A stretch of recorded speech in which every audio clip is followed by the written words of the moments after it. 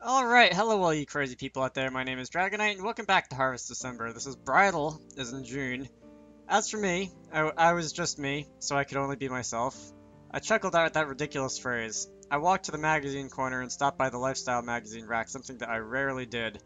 There were several magazines featuring New Year events and campaigns because the end of the year was near. I thought about what I should do. Hard. Because my inexperience of life, I couldn't come up with anything. But with my inexperience of life, I couldn't come up with anything. Maybe if I asked Kohai or Dad, they would come up with a good solution, but I decided to go with what I usually do when I'm stuck. Research. So there I was in the bookshop, wandering around for several hours, ignoring the shopkeeper's grumpy looks. Impossible. I can't do this. I surrendered in my head. All of the magazines suggested giving gifts and had a wide range of suggestions, but they didn't look promising as something Yuki would like. Not only was she born into a wealthy family that could afford her anything she wanted, Yuki wasn't materialistic enough to begin with.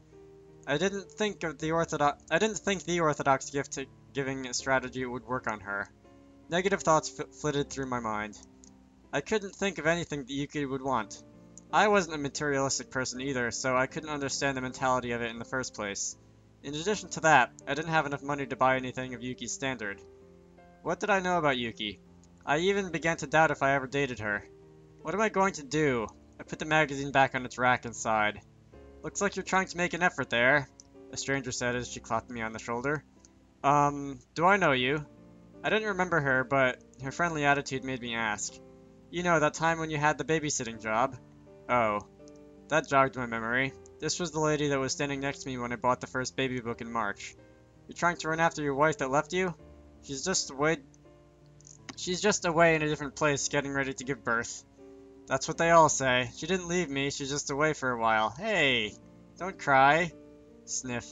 I know she left me. I'm sorry. Here, come with me. I'll listen to whatever you have to say. You're making me look like a bad guy here. Huh? But, just come. She dragged me away. That was very interesting. And then, well, ladies, what do you think? Now that we know his side of the story, he doesn't look like the dependable sort. She probably got fed up with him. You guys are mean. Nah, she just probably wasn't satisfied with his knightly prowess. Wait a minute. Maybe it's the opposite. These types can get vigorous once the lights are turned off. I was taken to the women's magazine corner and was now surrounded by a group of ladies. I later heard some made a trip specially to join the gossip. Well, this is a situation I'm familiar with. I was on my knees sitting in the center of the circle of women looking down at me. Although I had to admit, it was kind of comforting too. So you're trying to win her back with a gift strategy. The lady that clapped me on the shoulder said as she pursed her lips. Is that a bad idea? You're on the right track. Levi Strauss and Moss would agree with you, and it's easy to see how serious you are by how expensive the gift is. But, she looked down at me, her lips still pursed. You know the Princess of Towada won't fall for it, don't you? Exactly. So what would you do if you were in my shoes? That's a difficult question considering your target. You know how we women in general are the takers. I'm not sure if I would agree with that. For example, Valentine's. We do it because we get so much back from a simple bar we get so much more back from a simple bar of chocolate. I didn't want to know the dirty reality of it. No suggestions? I suppose we do have to give you some sort of advice, as your seniors. The women all crossed their arms and nodded at each other. Onlookers threw us worried looks as if they were witnessing a cult. Give her something with meaning. Meaning? I mean, I could have told you that. In this case, the monetary value won't count. I'll have you know this was a very particular case. Usually, 90% of the gift's value depends on how expensive it is. Remember that for future reference. Alright, care to evaluate? Taking Valentine's chocolate as an example again. Compared to a store-bought gift, a handmade confection increases in value even though substance-wise it's the same thing. So what should I get? That's what you have to think of! All the women yelled in unison. Sorry, but why are you helping me? Who wouldn't want to be part of this excitement? Besides, she grinned, we all love happy endings. Thank you. I bowed my head deeply. You should rest a little, Shiro pressed. Yuki was knitting continuously. I feel better when I'm distracted this way. Yuki was getting thinner and thinner by the day, and by the way, this is something I started wondering like a couple chapters ago, but is Yuki going to survive this story? I feel bad because I'm like grinning when I say that, but that would be a very interesting ending if Yuki doesn't actually survive this story. And one that I wouldn't have seen coming for the vast majority of it. Anyway, moving on, she was a slender girl to begin with. It was hard to watch her belly grow larger and larger while the rest of her wasted away. On the other hand, the thinner she got, her eyes shone brighter, harder as if to make up for the rest of her. Now, whenever she had morning sickness, she always threw up blood. Come on, you don't need these details. I was thinking of going and eating lunch after this, but I don't know if that's happening now. Shiro couldn't believe Yuki was human. She had a mentality made of steel. Don't you have anything you want to eat? I'll get Mikami to bring you some food. If I eat now, my senses would go dull. I was asking for the child. I can't stomach anything now, I'll just throw it all up. You'll die with the child if you don't eat, you know. Yuki dropped her eyes and continued to knit. I'm sorry, Yuki. Why are you apologizing? We're in the same boat now. I should be the one looking after you since I'm older. If we were in the same boat, that means we are equal. You are still a child. Yuki stopped knitting to listen. We're both going to bear children soon. I insist that you eat. What if it was Mashiro's cooking? Would you eat that? Maybe if it was Mother's cooking? I'll make them bring some porridge. We can ask, damn it. We can ask Mikami to reheat it for you using the microwave.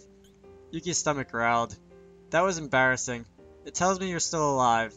Shiro crawled out from the kotatsu towards the telephone in the corner of the room. Because her belly was so large now, it took effort for her to stand. Shiro. What? You're like my mother.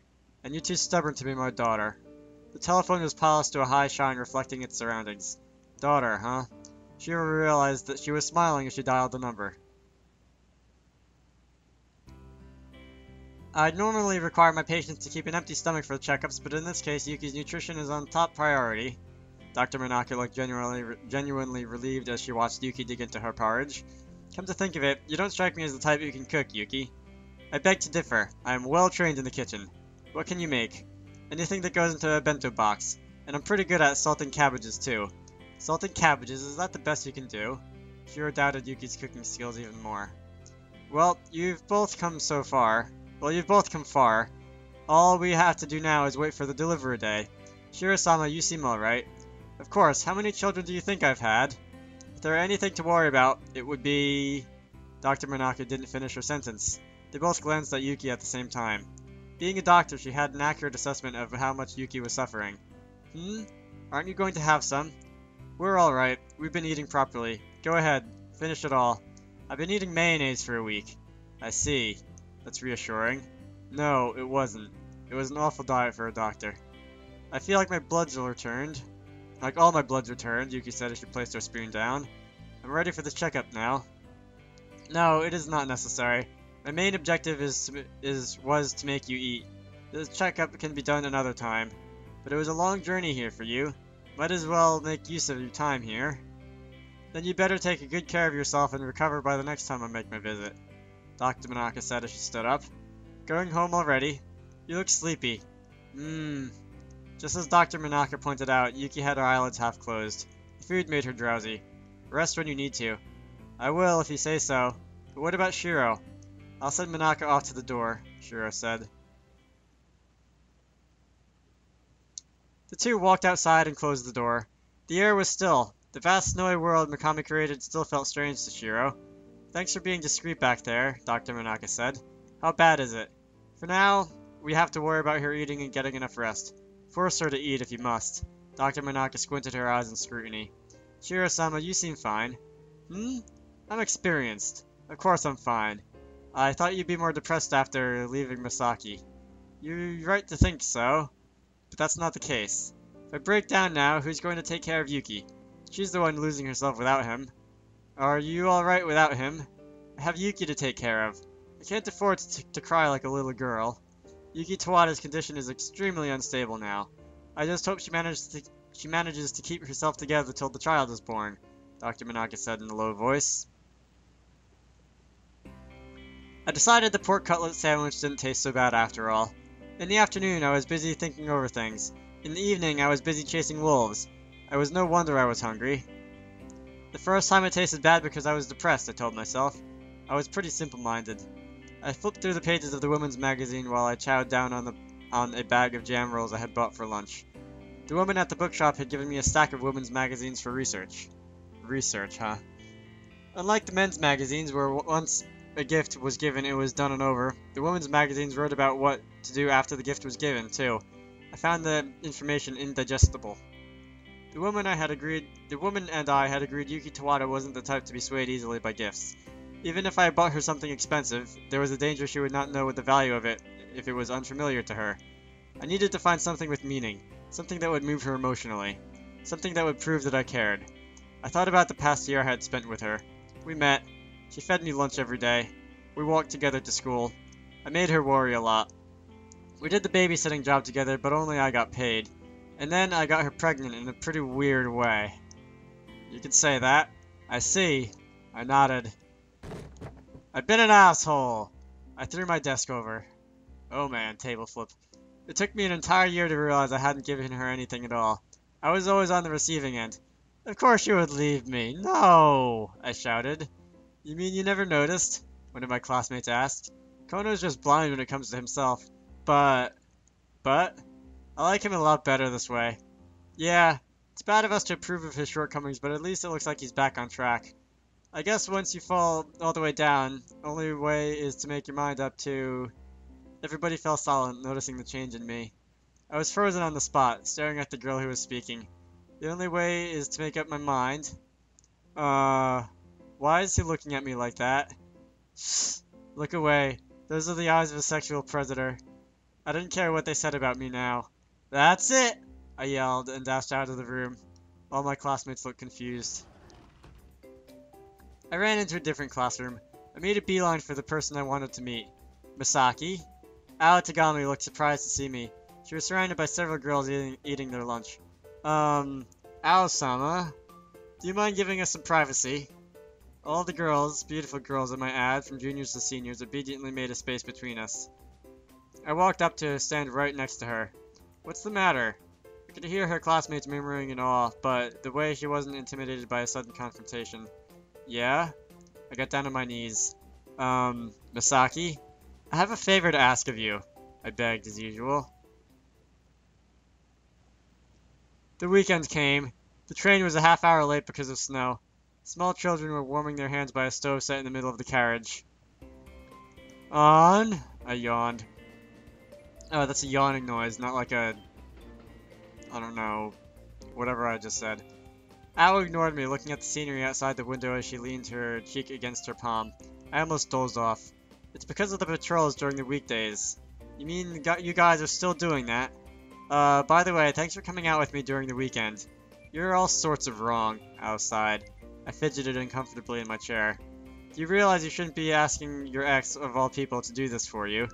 Well, you are the closest person I could think of that was about Yuki's size, I explained, knowing that wasn't a very good excuse. You make it sound like I'm skinny and flat-chested. I was talking about bone structure. Same thing. Masaki, what happened to your common sense? You dumped me. Yet you're asking me out during the weekend because... She paused to suck in a breath. You only wanted to use my body. Her voice traveled through the entire carriage. Ao-sama, wait. That sounds as if I stood up to defend myself, worried that people around us would misinterpret her words. As usual. Oh, it's Konno-san's kid. I thought it sounded like it. Nothing to be surprised about. Huh? What is this reaction? Why are you all so convinced? It's not what it sounds like. Please, listen to me. Hey. Wake me up when we get there. What? Ao-sama, please, help me save my reputation. Don't sleep now. I desperately tried convincing everybody that for the rest of the trip. Fortunately, not a single person believed me. Good job, Masaki. After we finished shopping, we stopped by a cafe to take a rest before we returned to Tagami town. It was also because I wanted to thank Ao for her help. Being with her, I was reminded that Ao Tagami was a head-turner. Just as there are so many men that stopped to admire her beauty, there are many women that gathered near because of her fame. Ao-sama? But now that she was wearing an intimidating scowl, she was fierce enough to send everybody running for miles. I understand how you feel, but perhaps hiding your displeasure might be a better choice in a world where conflict isn't considered desirable. What? Eek! I wasn't the only person cowering under her glare. As I looked around, I found the other customers slowly turning to leave. May I take your order, please? If I had known what you were up to, I wouldn't have come. Ao ignored the waitress that was trying to smile with great effort. She was holding her metal tray with trembling hands. What? Eek! You're irritating me. I'll come by once you've decided your order. The waitress dashed away as if she couldn't wait to leave us. I want to order, I called out stabbingly. Eh? The waitress squeaked, making a funny noise I couldn't describe. She spun around quickly to come back. Oops! And unable to control herself, she slipped and fell. I thought the other staff would come and help her and take up the order, but terribly sorry. The cafe owner shot out from the kitchen, quickly exchanged the warped metal tray for a new one, and picked up the notepad. He then pulled the waitress up, shoved the tray notepad at her, and whispered, Here, I'll clean this up so you go hurry take her order. But shouldn't you go and take the order instead, sir? Just go. Go now, or you'll lower your salary. Okay. They had a quick conversation that determined the waitress's fate, and finally the waitress came back. Sorry to keep you waiting. Yeah. The poor girl stood there waiting to suffer under Ao's command. I wouldn't call it professionalism, it was more because she was trying to save her lifeline. Your order, please. Sorry, I've decided to order later. 2 coffees, honey instead of sugar, and chocolate cake. The waitress stared at me in surprise. She was about to burst out into tears. I nodded slowly towards the kitchen. This was just what I meant. I've ordered. Now go, run, save your soul. Don't mind me being left here. Thank you, sir. I'll never forget this, at least till my shift is over today. The banter in this story is so weird, I'm just gonna throw that out there. She had understood me well. She quickly took down my order and ran towards the kitchen. You're going to take sides with that girl you don't even know? And now, I was put on the firing line. You don't have to be mean. You actually remembered my usual order, she said as she looked out the window. I'd even forgotten myself that I took honey instead of sugar. She was still in a bad mood, but her temper had softened considerably. I thought it was a strange habit, so I remembered. I don't know whether I should be happy you remembered or wish you never cared. I'm sorry. Your memories aren't at fault. If anything were to blame, it would be our actions. The coffee came, she poured the honey and stirred it up. I don't like coffee to begin with, but honey and coffee? That doesn't... Never mind. She smiled, saying this was exactly how she remembered it tasted. I felt awkward staring at her, so I poked my cake. Thanks for today. I'm pretty sure the staff thought we were together, but I needed you to try it out. I needed to see what it looked like. I have to warn you, though, you got what was in my size. If you happens to be a different size, I'm not taking any complaints. Do I look that hopeless? You are hopeless, that's why I need to tell you. I laughed and I felt embarrassed.